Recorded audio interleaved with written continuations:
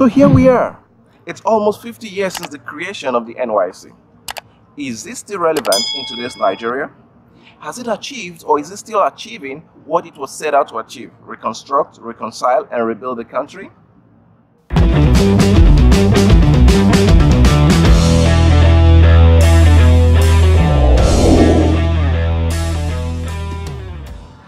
Today we'll be examining the National Youth Service Corps, the NYSC.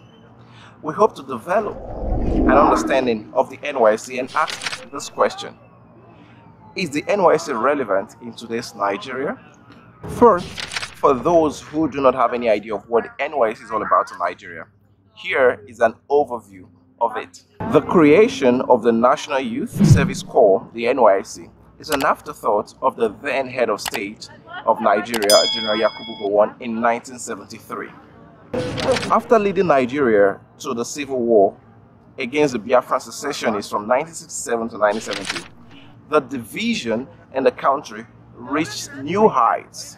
In order to restore peace and unity to the country, the NYSC was created. According to the information on its website, the purpose of the NYSC is, and I quote, to reconstruct, reconcile, and rebuild the country after the Nigerian Civil War, end of quote.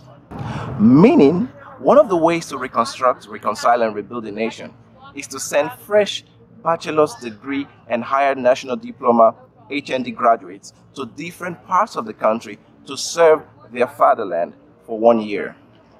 These graduates are posted to different regions of the country, usually to regions that they are unfamiliar with.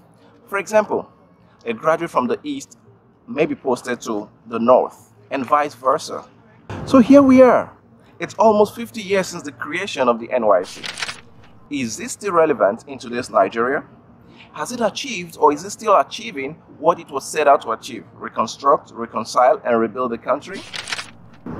Before now, many have been asking similar questions about the NYSC and its relevance in today's Nigeria. I do understand the rationale behind its creation, but like every project, there comes a time where we would pause and have a reflection. I think the time to reflect on the relevance of the NYSC, it's long overdue. Before now, I had thought that the program was gradually losing its relevance until I found this report published by Daily Trust titled "Over 80% of Nigerians Reject Scrapping of NYSC." The report was said to have been conducted by a data bank and research organization called NOI Polls.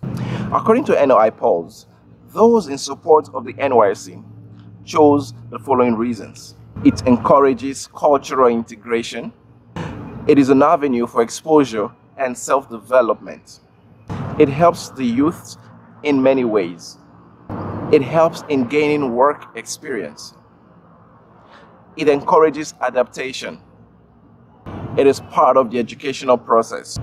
Those against the continuation of the scheme chose the following reasons: security reasons, there is no benefit in NYSC, it is really of no use, the welfare packages are very poor. Some of them had no reason at all.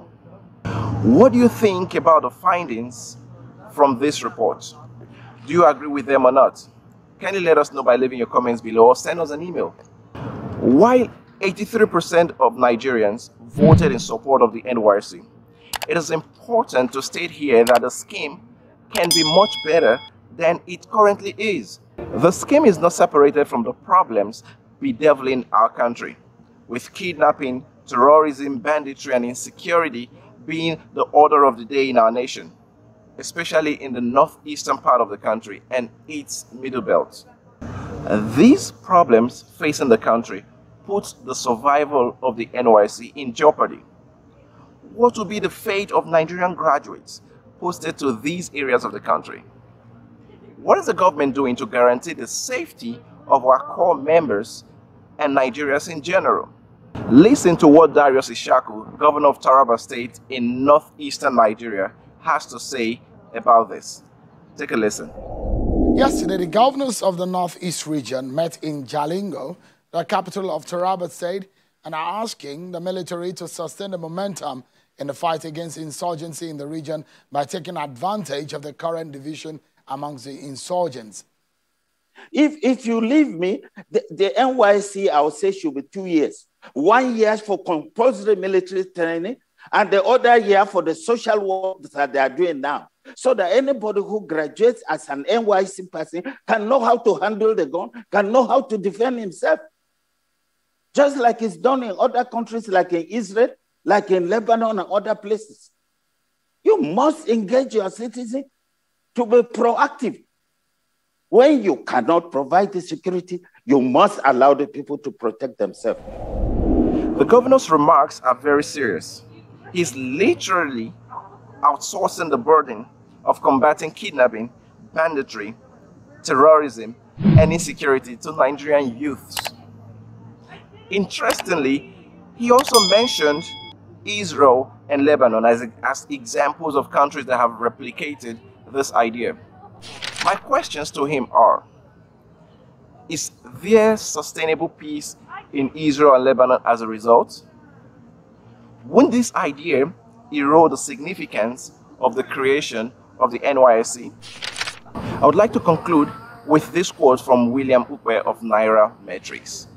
He says, saving the NYSC requires the triangular and synergistic effort between the government, states and federal, academia, and the private sector. Working in tandem, these arms can use the 1 year period to equip youths with the skills that they require, not only to function optimally as employees, but also to start and run businesses that create employment opportunities for others. End of quote. Let us know exactly what you think about these issues surrounding the NYSC. Please share your thoughts. Remember, together we can make Nigeria and Africa a much better place. And as a matter of fact, I'm counting on you. Hey, thank you for watching this episode. As a matter of fact, please subscribe, like, share, comment. We'd love to hear from you. And watch out for our next episode. As a matter of fact, I'm counting on you.